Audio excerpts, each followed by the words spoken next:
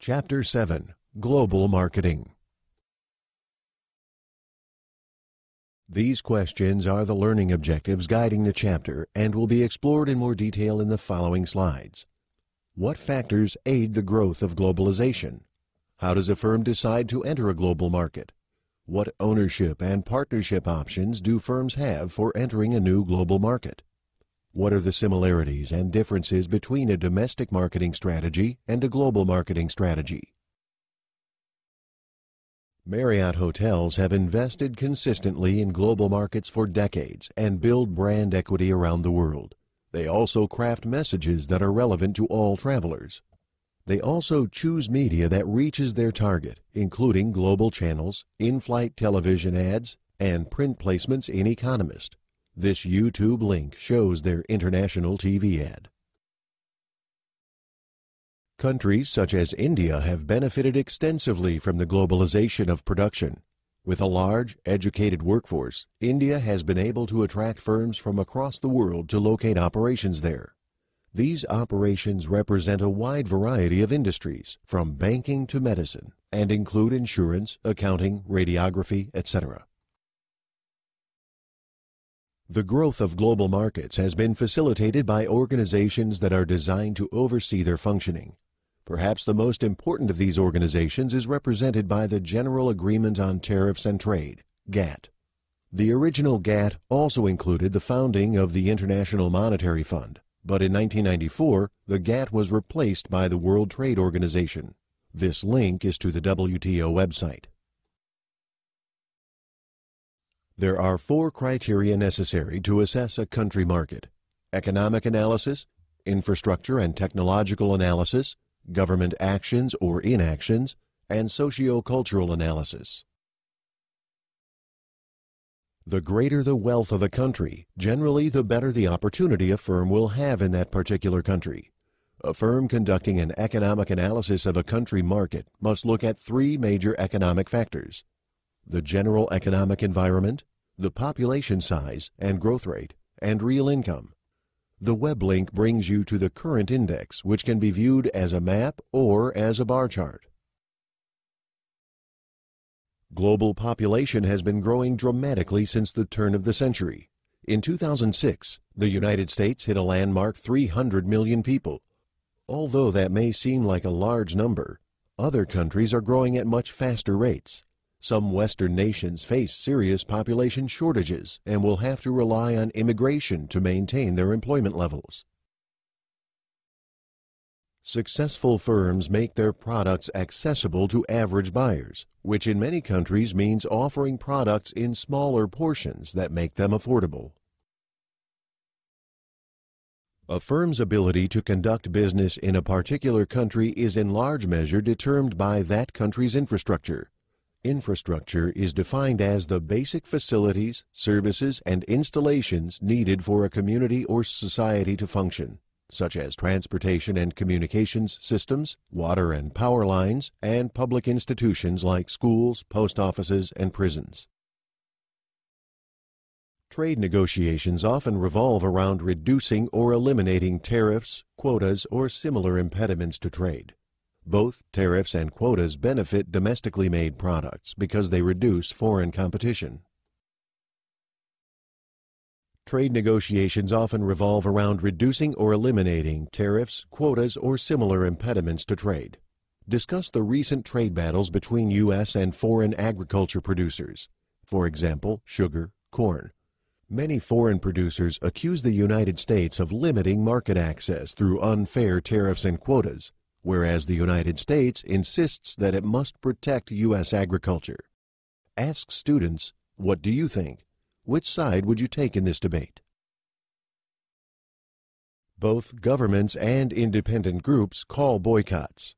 Consumers are likely to call a boycott if they believe that a marketing practice is unethical or unfair to groups of individuals.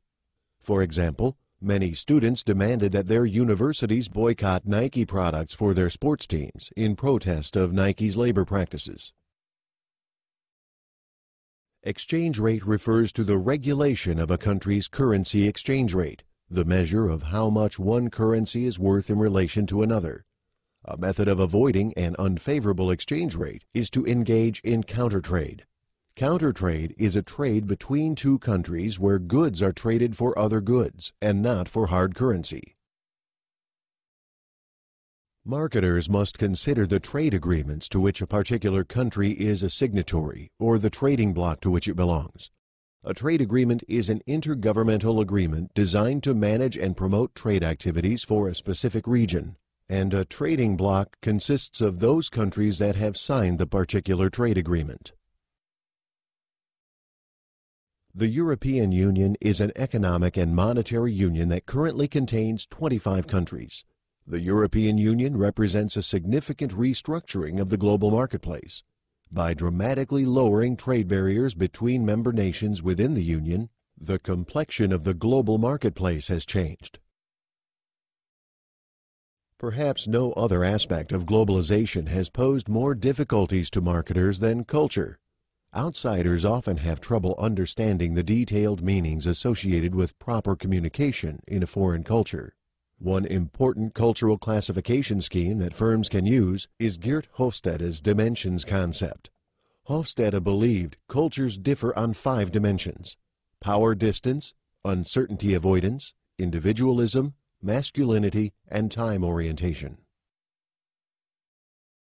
When a firm has concluded its assessment analysis of the most viable markets for its products and services, it must then conduct an internal assessment of its capabilities. After this internal assessment, the firm must choose its entry strategy.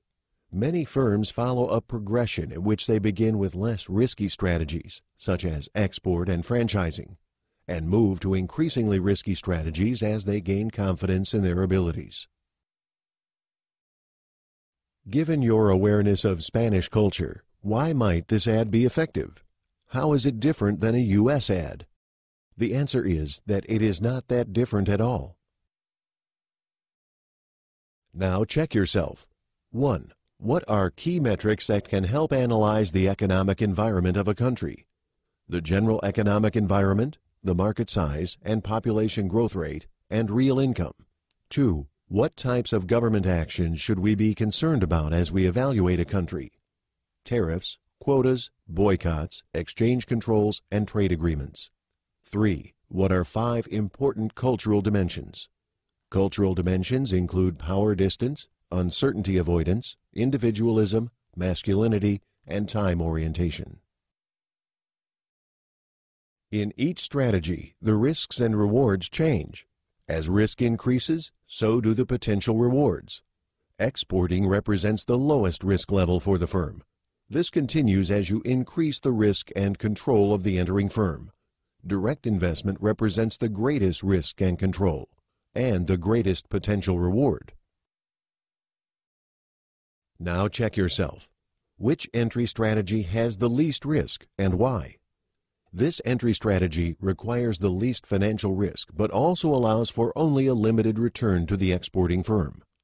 Global expansion often begins when a firm receives an order for its product or service from another country, in which case it faces little risk because it has no investment in people, capital, equipment, buildings, or infrastructure.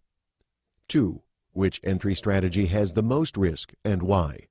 Direct investment requires a firm to maintain 100% ownership of its plants, operation facilities, and offices in a foreign country, often through the formation of wholly owned subsidiaries. This entry strategy requires the highest level of investment and exposes the firm to significant risks, including the loss of its operating and/or initial investments.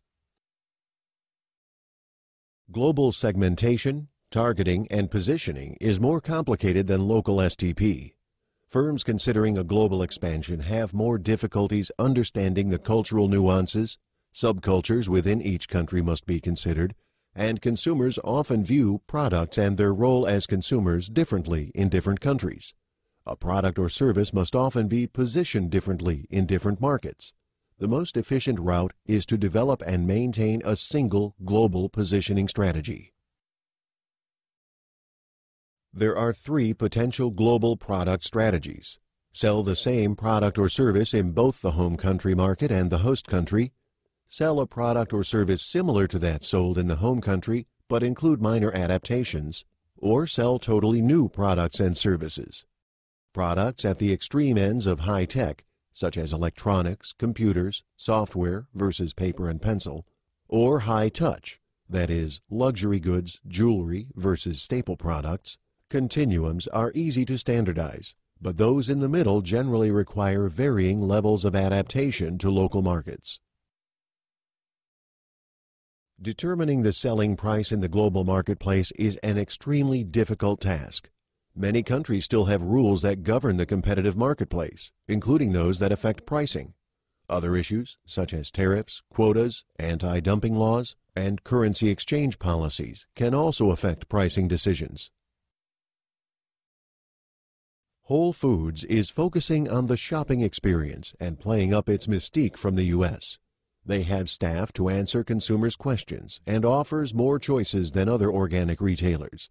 In addition, they offer services including facials and chair massages. Delivering products to local retailers can be incredibly difficult and frustrating. Infrastructure issues often prevent traditional distribution methods and require creative adjustments. Global firms must find distribution strategies that enable them to reach even really remote markets. For instance, Avon sells and delivers cosmetics to customers using canoes. This YouTube ad is for FedEx and shows how international distribution can be difficult for many companies. How do firms market their products in countries with very low literacy levels? Imagine you are promoting a new soft drink. How would you do it without written communication? Now check yourself.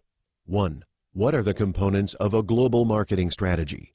Determining the target markets to pursue and developing a marketing mix that will sustain a competitive advantage over time. 2. What are the 3 global product strategies? 1. Sell the same product or service in both the home country market and the host country. 2. Sell a product or service similar to that sold in home country, but include minor adaptations. 3. Sell totally new products or services. A boycott pertains to a group's refusal to deal commercially with some organization to protest against its policies. Cultural imperialism is the belief that one's own culture is superior to that of other nations. Exchange control refers to the regulation of a country's currency exchange rate, the measure of how much one currency is worth in relation to another. The purpose of the General Trade Agreement on Tariffs and Trade, GATT, was to lower trade barriers such as high tariffs on imported goods and restrictions on the number and types of imported products that inhibited the free flow of goods across borders. Infrastructure is the basic facilities, services, and installations needed for a community or society to function. A quota designates the maximum quantity of a product that may be brought into a country during a specified time period. A tariff is a tax levied on a good imported into a country. A trade agreement is an intergovernmental agreement designed to manage and promote trade activities for a specific region.